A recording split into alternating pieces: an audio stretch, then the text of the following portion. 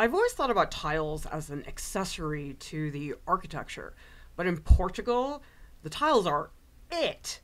They're all over the place. They even have an Azulejo museum. They really are proud of this. They say, okay, this is a national art form we can all get behind. This is ours.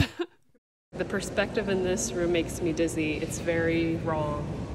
This wall is supposed to go out that way, but the railing in the window is going out that way. There's like 18 vanishing points. I think they're being lazy. They're like, I don't want to bother with measuring out the linear perspective, so whatever. I don't think they're being lazy. I just don't think they know.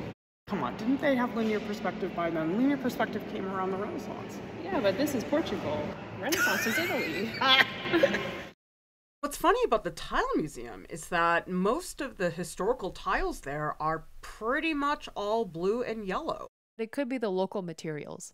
Maybe there is some product in Portugal that can be produced in large quantities that is best for use of tiles, and it happens to be blue and yellow.